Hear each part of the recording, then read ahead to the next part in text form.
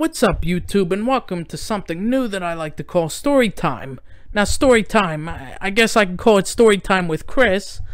I have a story for you people that I just have to get off my chest. You know what, this afternoon, I was at BJ's with my mother. We were shopping, buying all kinds of crap that we don't need, but you know what, that's what BJ's is. You go there, same with Costco or Sam's Club, any of them.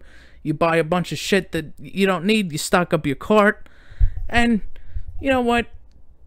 The funny thing is, as we were getting to like the last couple of aisles, my mother started saying, didn't you have an 18th birthday party? And I said, no, I didn't, Mom.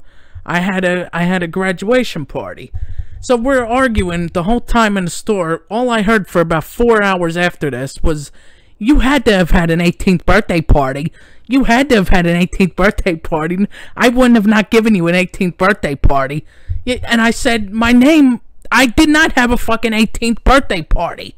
I had a fucking cake. The cake had my name on it, for Christ's sake. I would think that I would remember if I had a party or not.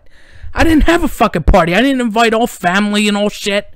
I had the 5 people in this house, and then I had like our neighbor, and that was it. That's all that it was. And she's arguing with me for 4 fucking hours, waiting. I would know. It was my fucking birthday. That concludes this story.